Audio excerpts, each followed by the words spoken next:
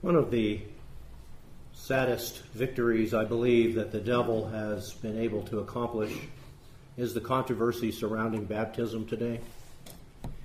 It is something that has caused me a lot of heartache through the years. You study with people, you get them nearly ready to obey the gospel, and then we run into a problem because their understanding of baptism and what the scriptures actually teach are not the same at all.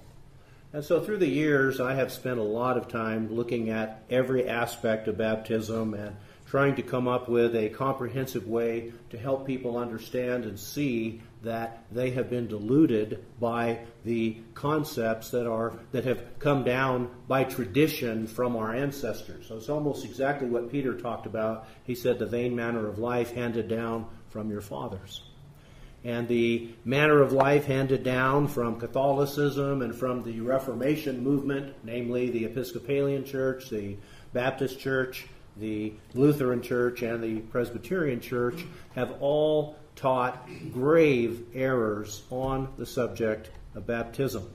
And so over the years, as I say, I've been looking at various elements, and one of the things that we want to talk a little bit more this evening is that God didn't introduce baptism from Jesus.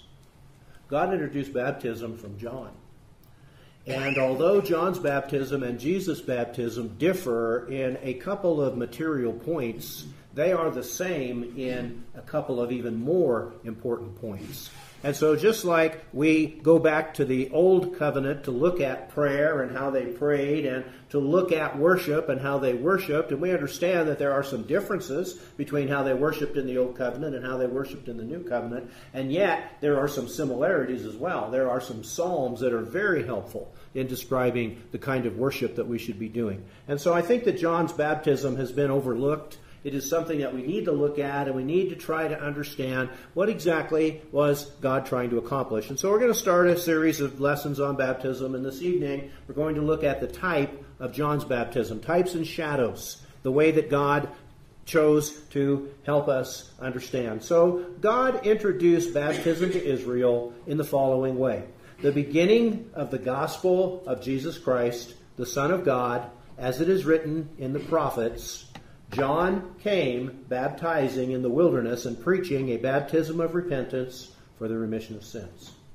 Then all the land of Judea and those from Jerusalem went out to him and were all baptized by him in the Jordan River. Now, I think it's important that we understand that there is a direct link here between the beginning of the gospel and the preaching of John. And John's preaching is summed up as the preaching of what? A baptism of repentance for the remission of sins. And so as John introduces baptism to Israel, he links it, first of all, to water. He links it to immersion. He links it to the remission of sins. And he links it to repentance. And so as John is preaching his baptism, we see that those are the central core of this new teaching. That baptism is for remission of sins, that baptism is linked to repentance, that baptism is in water, and that baptism is an immersion. They're all very clearly set forth here, and you can actually see a lot of it in Mark chapter 1, verses 1 through 5. Now, one of the last slides we're going to look at is the parallel between the first verse of Mark. Notice these are the first verses of Mark and the last verses of Mark. In the first verses of Mark, we are told that the beginning of the gospel was John preaching baptism. At the end, Jesus says, go into all the world and preach the gospel to every creature. He who believes and is baptized will be saved. There is a direct link between what Mark started the gospel with and how Mark ended his gospel. He started it with baptism. He ended it with baptism. And I think that that's a critical point that we sometimes lose sight of when we simply allow people to start in Mark 16. Well, yeah, we can start in Mark 16, but it really didn't start there. It started when God introduced it to Israel, and God links it directly to the beginning of the gospel. So there was no baptism in the Old Covenant. There was nothing mentioned about baptism. There was no mention even of remission of sins in the Old Covenant. Both baptism and remission of sins are a part of the gospel. And that's why when John is asked, where do you get the authority from this? He says, I get my authority from the coming one. I get my authority from what's coming, not from what is past. And John is preaching a part of the gospel.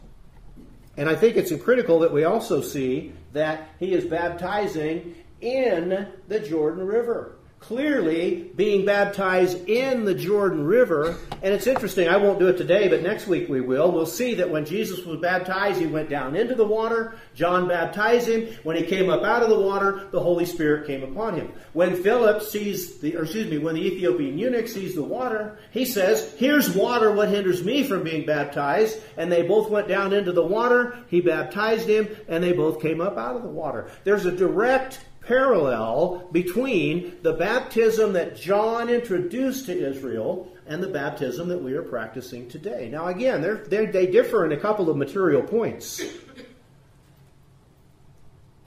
But John came to prepare Israel for the Messiah and to introduce the Messiah and to introduce baptism. In the book of John, he says this, I did not know him, but that he should be revealed to Israel, therefore I came baptizing with water. Can we really appreciate the significance of what John is saying here about baptism? Baptism is not an Old Testament ordinance at all. It was introduced by God to Israel. Now, God could have set it aside, but he didn't. He introduced it to the people. He said, I am going to introduce my Messiah through baptism, and I am going to prepare the people through baptism. The quotation that we left out in Mark chapter 1 says that God, through Isaiah, makes the point that he is going to prepare a people for the coming one, for the coming of the Messiah. And God gave him baptism for that purpose. Well, what else did he give him baptism for? I did not know him, but that he should be revealed to Israel, therefore I came baptizing with water. Again, linking water to baptism. And John bore witness, saying, I saw the Spirit descending from heaven like a dove, and he remained upon him. I did not know him, but he who sent me to baptize. Now again, there is direct evidence that God the Father sent John to baptize. He who sent me to baptize with water, again linking water to baptism, said to me, upon whom you see the Spirit descending and remaining on him, this is he who baptizes with the Holy Spirit. And I have seen and testified that this is the Son of God. So God introduced Jesus to Israel through his baptism. Jesus was baptized. John baptized all of the people. And then interestingly enough, Jesus started baptizing. But let's look at this verse. I want to talk about it just for a minute. God said this through Isaiah. He said, remember the former things of old? For I am God and there is no other. I am God and there is none like me, declaring the end from the beginning and from ancient times things that are not yet done, saying, my counsel shall stand and I will do all my pleasure. You think God didn't know that baptism was going to be corrupted in the very second century, just 150 years after Jesus' death on the cross? The Catholic Church was already teaching that baptism was sprinkling, and that very quickly after that they began to teach many other things about baptism, and that during the Middle Ages and during the Reformation movement, baptism went through so many controversies, and today there are multitudes of people who claim Jesus as their Lord who have never been baptized. And God knew that. And God understood that. And I believe that's why he introduces baptism through John. He doesn't wait until Jesus at the end of his life saying, oh yeah, and by the way, here's a new ordinance that you've never heard of before, and this is what I want you to do. He doesn't do that. The entire time that John is preaching, the entire time that Jesus is preaching, he is preaching what? He is preaching a baptism of repentance for the remission of sins, a baptism in water, a baptism that is an immersion, a baptism that is linked to repentance and to the remission of sins and to making disciples. And so there really isn't anything new at the end of the Gospels. It's already been revealed. Jesus is just taking what God had revealed to Israel at the beginning of the Gospel and incorporating it into his teaching that would remain. If anything, the baptism of Jesus is much, much more powerful than the baptism of John. If John's baptism was important, and it was, we'll see in a moment, but nothing compared to what Jesus' baptism can do. So God knew these controversies would arise, and Jesus didn't introduce baptism at the end of his life. Baptism was already being practiced. As a matter of fact, right after he was baptized, I'm going to skip that because we've already talked about it. In Luke 3, verses 3 and 4, it says this: He went into all the region around the Jordan, preaching a baptism of repentance for remission of sins, as it is written in the book of the words of Isaiah the prophet. Now, isn't that fascinating that Luke links John's baptism to Isaiah's prophecy? The prophecy in Isaiah of the coming Messiah building a road, of him preparing the way, of knocking down the mountains and raising up the valleys. What did he use? He used baptism of repentance for the remission of sins. He used that preaching. That's all John preached. You know, today people talk about preaching Jesus, but what John preached was baptism, and it became his name, John the Baptist. That ought to tell us something. For God to give a man and give him the name John the Baptist and give him a message of preaching baptism ought to tell us that God wanted it clearly understood that baptism was an integral part even from the beginning of the gospel. And yes, it was a different baptism, but no, very few things changed. It still brings remission of sins. It still requires repentance. It still makes disciples. It's still in water, and it is still in immersion. And of course, it is an immersion of adults because you can't repent. If it's a baptism of repentance, you can't administer it to children because children don't have a mind to change yet. Infants do not have any ability to change their mind or their thinking. So all of this has already been dealt with before Jesus or before Peter ever got up in Acts chapter 2. So as John was preaching a baptism of repentance and remission of sins, it was as it is written in Isaiah. When John preached, it was like as, even as, according as, and in the same manner as Isaiah had said it would be. So baptism became the fulfillment of the book of Isaiah, where God explained this to his people. And I think it's important, brethren, that we understand that. Even if we never teach this to other people, at least in the back of our own minds, we need to understand that this was a big deal. That when John started preaching, he preached something that was never preached before. Matter of fact, when they sent the delegation from Jerusalem, that was their big concern. Why are you baptizing? You don't have any authority in the book of Moses. You don't have any authority from anything that we can see in the old law. Where do you get the authority for this? And again, John points to the future. He points to Jesus, and he says, that's where my authority is coming from. And of course, that's where our authority is coming from, too. After these things, Jesus and his disciples came into the land of Judea, and there he remained with them and baptized. So Jesus was also baptizing. He used the ordinance of baptism just like John did. He too was preaching a baptism of repentance for the remission of sins. He too was preaching the gospel, and as he was preaching, they were baptizing. Now verse 23, John also was baptizing in near Salem because there was much water there. And they came and were baptized, for John had not yet been thrown into prison. And when they came to John and said to him, Rabbi, he who was with you beyond the Jordan, to whom you have testified, behold, he is baptizing, and all are coming to him. So we need to see our crucified Savior is in his work as a preacher. He's baptizing people. Matter of fact, the Pharisees here a very interesting point, and that is when the Lord knew that the Pharisees had heard, Jesus made and baptized more disciples than John.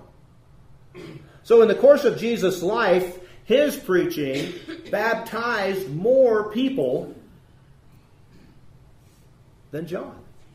Though Jesus himself did not baptize, but his disciples, he left Judea and departed again to go to Galilee, but he needed to go through Samaria, and of course then the story of the Samaritan woman.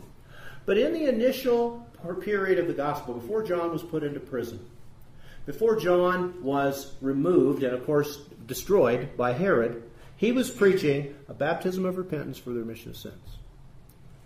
And everybody was coming, and everybody was being baptized by him in the Jordan River, including Jesus, who went down into the water where he was baptized. Of course, the word baptized means immerse. It means to wash. It means to bury. And there was no question, no doubt, no controversy in the first century regarding the fact that baptism was a burial. Even Paul in Romans 6, 3 and 4, we are buried with him through baptism. How can we be buried with him through baptism if we're sprinkled? How can we be buried with him through baptism if we are poured? Or if water is poured on us? Why would they go down into the river? No one who doesn't believe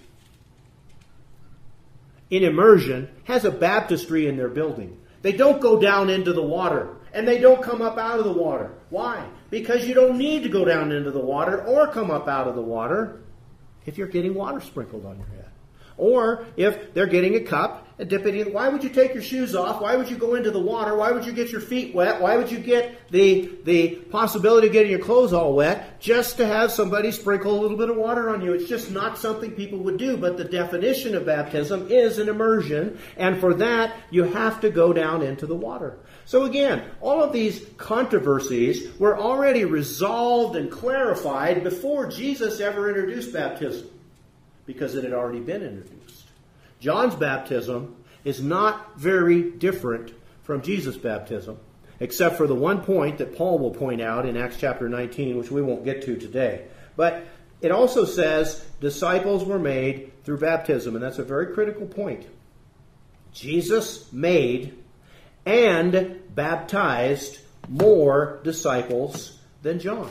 As far as John was concerned, as far as Jesus was concerned, you had to have baptism if you wanted to be a disciple. You couldn't become a disciple unless you were baptized, because that's what John was preaching. And therefore, they all understood this, and it wasn't a controversy. So, how could God have made it any clearer?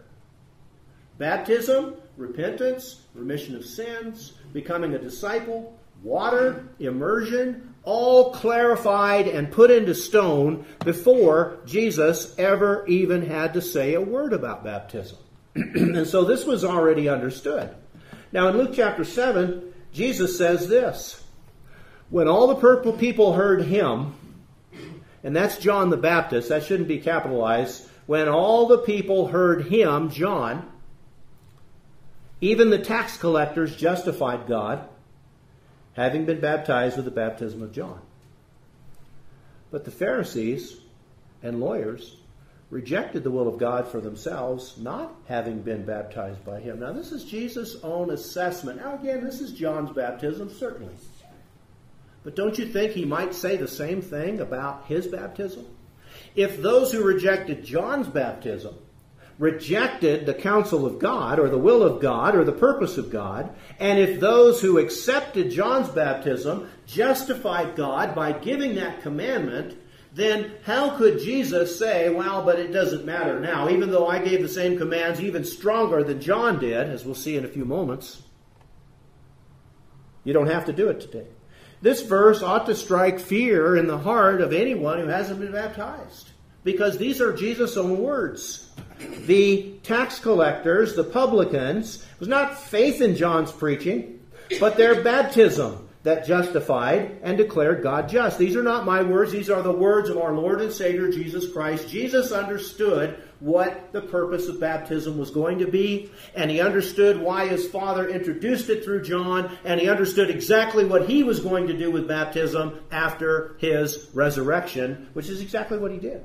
But he makes it clear here, and there's no conflict whatsoever, there's no question whatsoever, that the things Jesus says about John's baptism, Paul and the apostles and the Holy Spirit are going to verify and solidify with Jesus' baptism.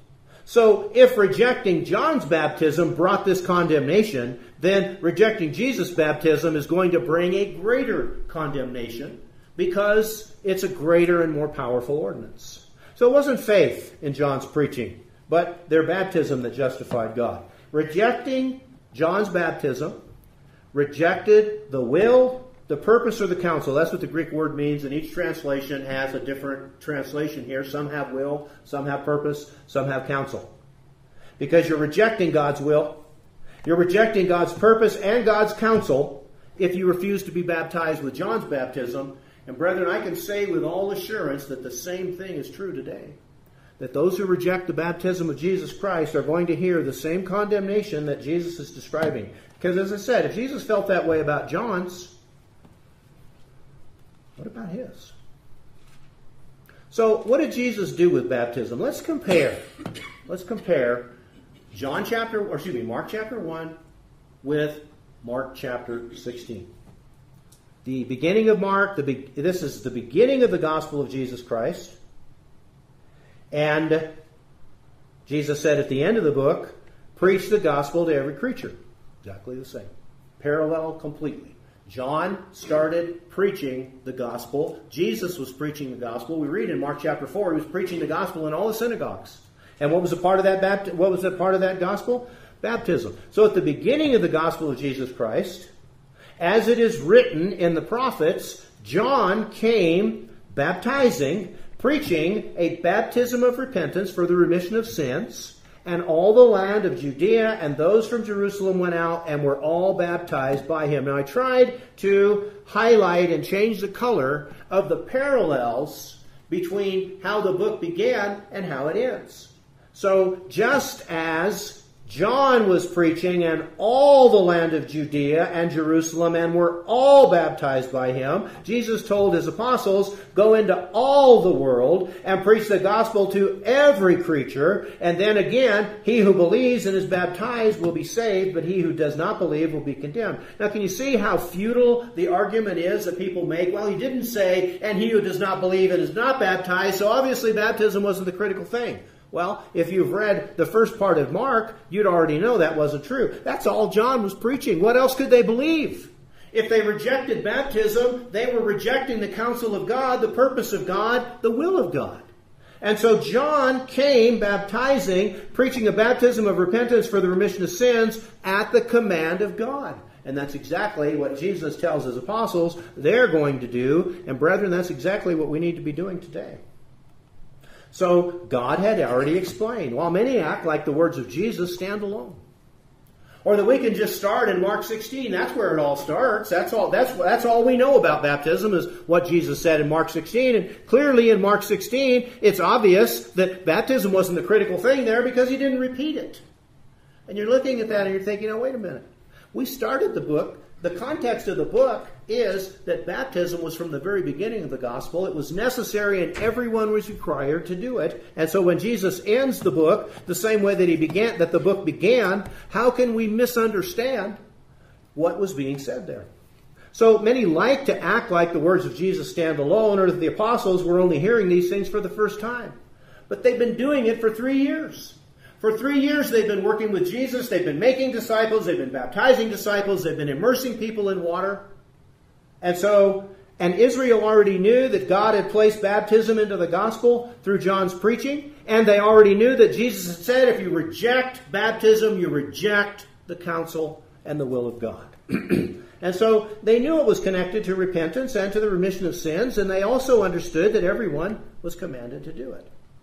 Now at the end of Matthew, he says this. Jesus came and spoke to them, saying, all authority has been given to me in heaven and on earth. Go therefore and make disciples of all nations, baptizing them.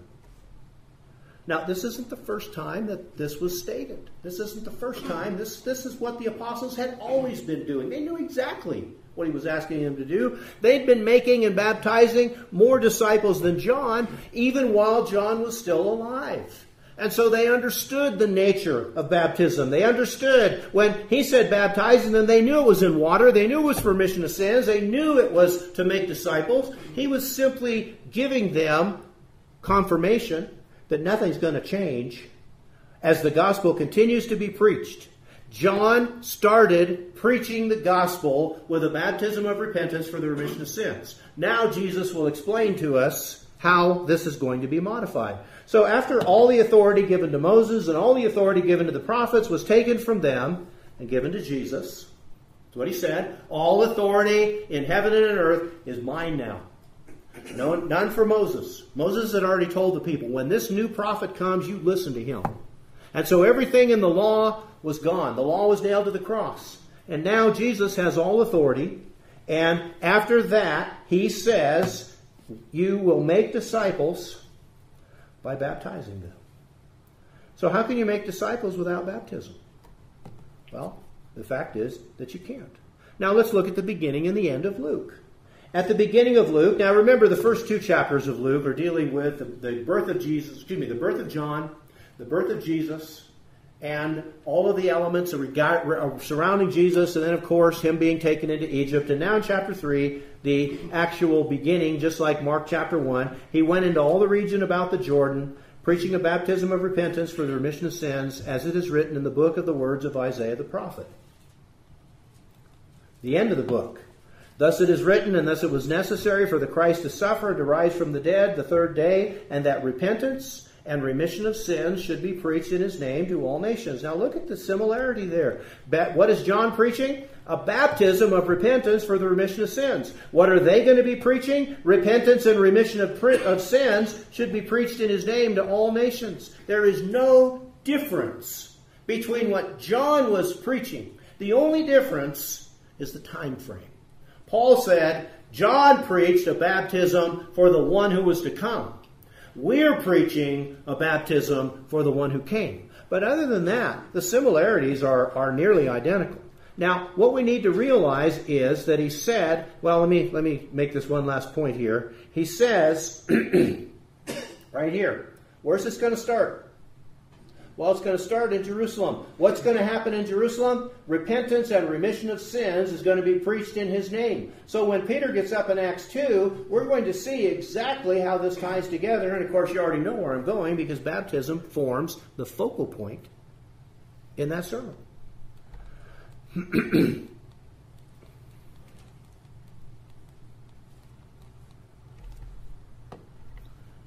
course, Peter gets up in Acts 2. He says, men and brethren, Jesus of Nazareth, a man approved of God, by mighty works, wonders, and signs, which he did in your midst, and you know he did them, and they couldn't argue with that. You killed him. Well, it just happened 50 days ago. They couldn't argue with that. God raised him from the dead. The proof he gave was the prophecies and the eyewitness testimony of the apostles. Then he proves that he's now at the right hand of God exalted, because you see these tongues of fire on my head, you hear me speaking in a language I don't know, and I'm telling you, that's what this means. So they stop him. They interrupt the sermon. They were cut to the heart. They said to Peter and the rest of the apostles, men and brethren, what shall we do? Then Peter said to them, repent, and let every one of you be baptized in the name of Jesus Christ for the remission of sins, and those who received his word were baptized. Now, look at the parallel between Luke, repentance and remission of sin should be preached in his name to all nations beginning at Jerusalem, and the passage in Acts, repent and let every one of you be baptized in the name of Jesus Christ for the remission of your sins. Repentance and remission of sins, repentance and remission of sins. But baptism is right in the middle of those two. And so what John started, Jesus just continued. What John started and Jesus continued, Peter continued after Jesus went back to heaven. No real change. It was just pretty much seamless. Wasn't any real change at all to the ordinance or to what was taught around the ordinance. The only difference was the remission of sins that John was preaching came from the blood of bulls and goats, came from that passage in Romans chapter 3 that we've been studying, that through the forbearance of God and the passing over of sins done aforetime. But what baptism did for the people is exactly what the blood of bulls and goats did for the people with their animal sacrifices. Not so with the baptism that Peter is preaching. God made it clear. Nothing changed. Still in water, still immersion, still to make disciples, still tied to repentance, still tied to remission of sins, still completely and utterly commanded, still a part of the will of God. There's just no way that we can miss that. Now, John preached a baptism of repentance for the remission of sins. And Peter preached, repent and be baptized for the remission of sins. Does it sound pretty close? I'm sorry I didn't bold and highlight this section because I forgot. But for the remission of sins, for the remission of sins. Repent, repentance. Be baptized, baptism. What's the difference? Tell me the difference. what John was preaching, that Jesus demanded everyone obey in order to become a disciple, Peter preached. And then Jesus really, I think, cemented it when he said this in Matthew 26:28. This is the blood of the new covenant which is shed for many for the remission of sins. Now, the Greek grammar, the Greek word ace is the same here, it's the same here, it's the same here. The term remission, same here, same here, same here. Whoops, same here. The remission of sins, remission of sins, remission of sins, for the remission of sins, for the remission of sins, for the remission of sins. What do the Baptists tell us? That means because of. Well, did Jesus shed his blood because of the remission of sins? Because he was already there? Is that why he shed his blood? No, Jesus shed his blood to bring remission of sins. John preached a baptism of repentance not because of remission of sins, but to bring remission of sins. And Peter preached for the baptism for the remission of sins to bring remission of sins. Remission of sins has always been linked to baptism, just like it's always been linked to the blood of Christ. Jesus was making and baptizing more disciples than John. The apostles were to make disciples of all nations, baptizing them. What's the difference? What God introduced to John didn't change materially. They were still being baptized for the remission of sins. They were still repenting and being baptized for the remission of sins. They were still being immersed in the water of baptism, just like John had been doing. So baptism and becoming a disciple have been linked from the moment God first introduced baptism to Israel. When God introduced baptism to Israel, it wasn't to only be for John. This was to continue into the new covenant. And that's why it's part of the beginning of the gospel, and that's why it's continued with the gospel. Now, here's two more passages. I came baptizing with water. This is John. He who sent me to baptize with water. John baptizing in Aden near Salem because there was much water. And they were all baptized by him in the Jordan River. Well, Acts chapter 8, verse 36, here is water. How did the eunuch make that connection? He didn't even know who Jesus was when he's reading Isaiah the prophet. He doesn't know anything. He hadn't heard anything about the gospel. He doesn't know anything about baptism. Where did he get that?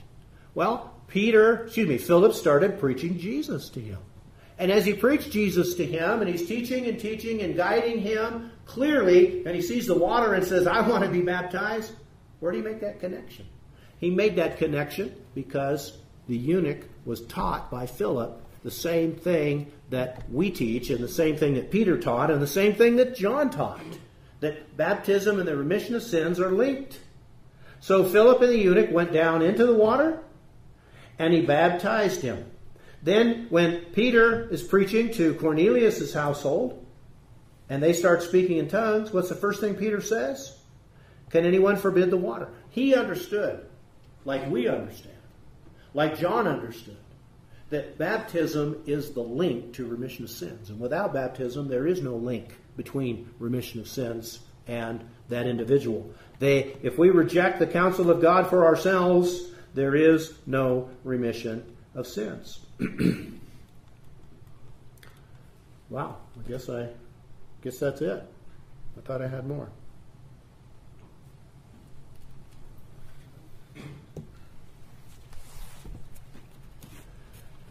I think you can tell this is a passionate subject with me. I've had many battles with people. I've watched many people lose their souls, forever miss out on remission of sins because of the error they've been taught on baptism. Now, this is just the first lesson. There are other types. The types and the shadows. We know what types and shadows are. They are, like Peter in 1 Peter 3, he says that baptism is the true antitype of Noah's Ark. So we have type and antitype. The type is everyone who got on the ark was saved, and those who did not get on the ark were perished. They perished. Baptism, the same thing. Those who were baptized will be saved. Those who are not baptized are rejecting the counsel of God. They're going to be lost. Well, how many types are there? Well, there are many different types. Baptism is a new birth. It is being born of water and the Spirit. Baptism is like getting on Noah's Ark. Baptism is like going through the Red Sea with Moses. Baptism is joining Jesus on the cross, in his tomb, and in his resurrection, to walk in newness of life. Baptism is the washing of regeneration and the renewing of the Holy Spirit. There are so many things that God uses. He says, if you can't understand baptism is important from John's circumstance, can't you understand it with Noah's Ark? Or going through the Red Sea with Moses? Or being born again of water and the Spirit? Can't you understand that baptism is the link? And it all started from the moment John began to preach it, that John didn't preach anything about baptism that the apostles didn't take and include, except one thing. He's coming. And Paul said, we don't preach that. We preach, he came. That's the only difference, is the direction that the faith is pointing in. Everything else is identical. Nothing changed. Everyone was baptized by John. Everyone was baptized by Jesus while they were on the earth. And everyone that received Peter's word were baptized. So why should today be any different? As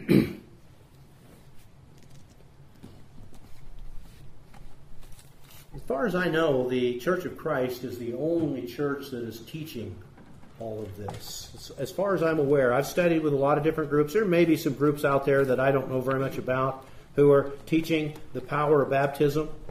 And if they are, I'm happy to hear that, because I wish everyone was preaching that, because it's true. And if you haven't been baptized, then you've rejected God's counsel for yourself. And you haven't accepted his purpose or his plan or his will, which is what baptism is. It's his purpose, his plan, and his will. When we see what Paul says about baptism in Romans 6 and Colossians chapter 2 and Ephesians chapter 2, as he ties together the fact that in baptism we join Jesus. We actually enter into a fellowship with Jesus. I think that's why he says in Matthew chapter 7, I never knew you. Because unless you're baptized, Jesus can't know us. If we haven't been immersed in water for the remission of sins, Jesus doesn't know us. And there's so many people today Jesus doesn't know. And so as we sing the song of encouragement, you cannot be whiter than snow unless you have been baptized and received the remission of your sins, or as Paul said, or as Paul was told, arise and be baptized and wash away your sins. How could Ananias say that? Well, because that's what had been taught from the very beginning.